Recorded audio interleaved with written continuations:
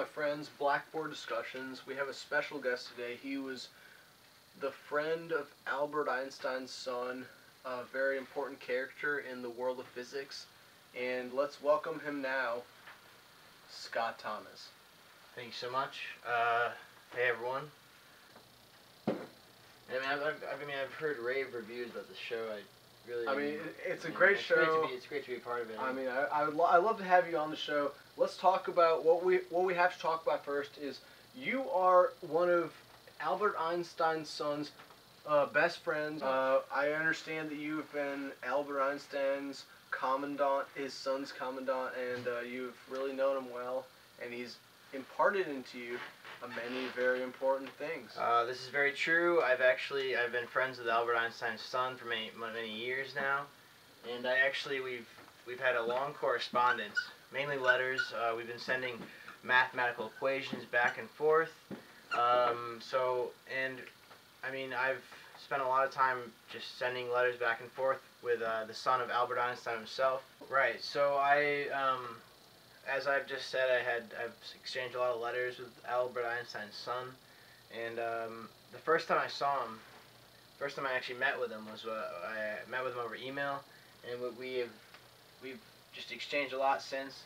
And what we did find, we had a mutual finding of the fact that E is a matter of fact equal to MC squared.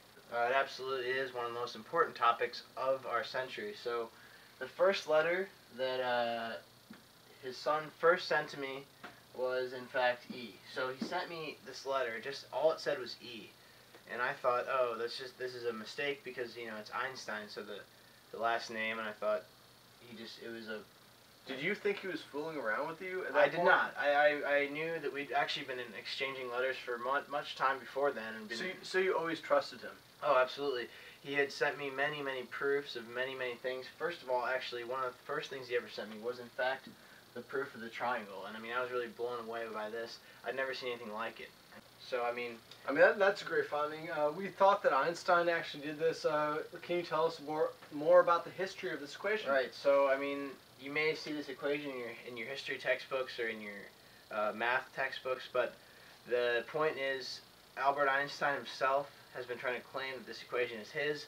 Unfortunately, I'm here to tell you that it was in fact his son and I, in our correspondence of letters, who did develop this equation. So I'm sorry, Mr. Einstein. I really appreciate everything else you've done, the light bulb, electricity, but I'm sorry to do this to you, but unfortunately we have to tell you the truth, and that is that you did not in fact invent this, and it was in fact me and your son. So he was very upfront, and one of the things that he was most upfront about was that he actually shared with me the mantra by which his father, Albert Einstein, actually lived, which was creativity is more important than knowledge. So it's more important to be creative than to be knowledgeable, is what his father first said. And, I've heard this quote by Einstein many times, and it turns out that Einstein believed that if you believed in yourself, if you were creative, if you could intellectually understand yourself, and if you could come up with ideas that were maybe even stretching the realm of imagination, if they were even not perhaps in the realm of possibility, it doesn't matter. It does not matter. Einstein stressed the realm of possibility. This is correct. And that's what we have to realize, is that creativity is actually right. better than and knowledge. I'd like to, so let's just point that out. And lastly, I would like to kind of eliminate a myth that's been going around, kind of a rumor, and this rumor was that Albert Einstein himself was the first one to invent the E equals MC squared relationship and the equation involved with it.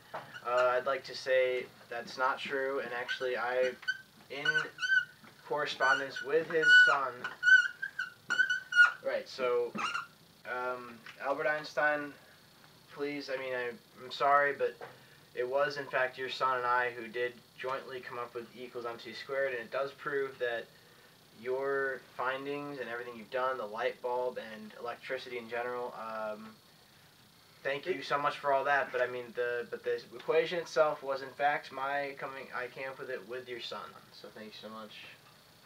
Blackboard Discussions.